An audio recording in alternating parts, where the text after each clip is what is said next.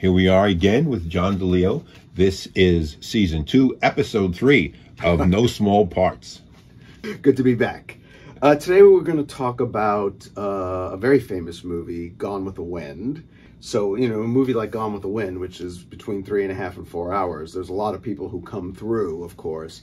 But the one I chose to write about is Ona Munson. Not a very famous name, but she plays Belle Watling, the prostitute, for just 6.5 minutes of a movie that, as I said, is nearly 4 hours. And she's got a couple of scenes, but she's got one really beautiful scene that sort of makes her a natural to be in the book. And that's this, in the carriage, it's a scene with Olivia de Havilland as Melanie. And Belle Watling has hidden Melanie's husband and some other men from the law, and Melanie feels beholden to the prostitute.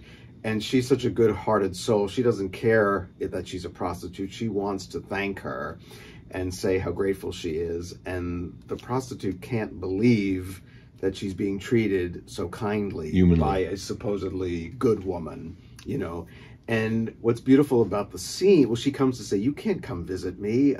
It would ruin your reputation." And she's like, "I can't thank a woman who was kind to my family. She's so good, she can't see anything but the goodness in people."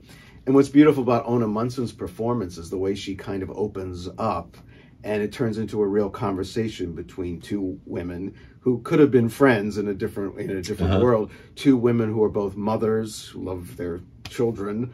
And it's just, what Ona Munson does is shows what it feels like to be treated with respect, with dignity. And it's just this beautiful coming together of two people who will probably never see each other again. And of course, the scene climaxes when Ona Munson, as Belle, says, "If you see me on the street, you don't have to say hello to me. I get it." And of course, Olivia de Havilland says, "I'd be proud to, call you my friend," or however she says it. And it's just so lovely and understated. And even though in some of the other scenes you could see some of the toughness of what it is like to run a bordello during the Civil War, but that scene affords her the fragility.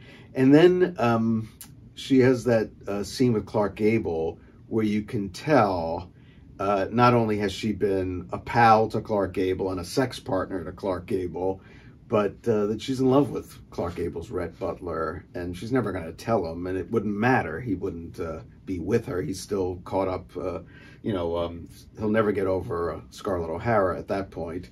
And so, again, so much of what she's doing in her 6.5 minutes is inside, but we can see it. And in that scene with Olivia de Havilland, she gets to sort of express more of what's going on inside. That's interesting, because it's almost like an example of feminism in a movie that you wouldn't think of at all feminist, especially for the famous line, "Frankly, Scarlett."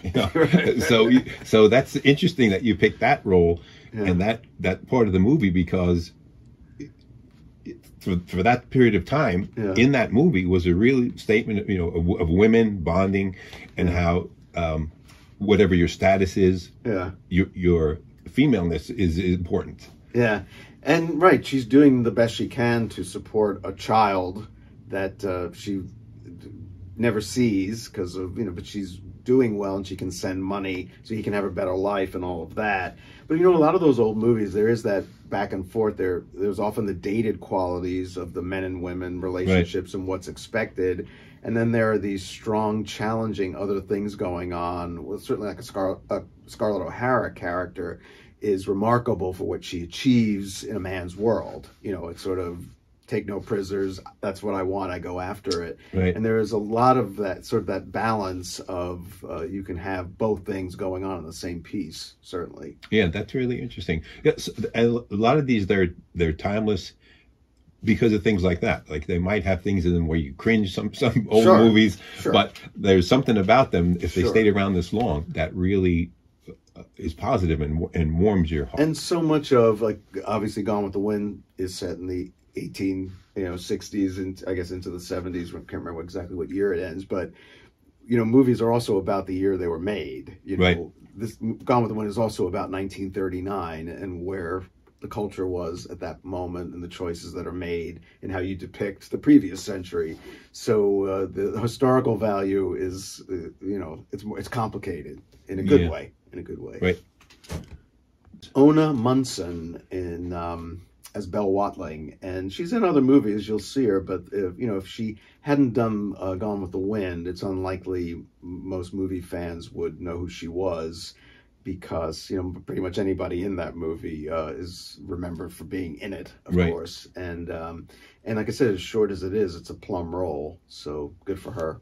Yeah, and it sounds like I'm going to watch, again, every time I speak to you, I want to go back and watch a movie to see things that I never saw before. And I'm sure people who watch this will do the same thing and go back, and I want to zero in on that performance again and see it with the new eyes that I have now, of a better understanding for what the relationship was between those two characters. Great. Thanks again, John, so much for appearing with us. The book, again, No Small Parts, 100 Outstanding Performances with Screen Time of 10 minutes or less. Thanks. Thank you. And if you like this video, check out the No Small Parts playlist on this channel for more of the same.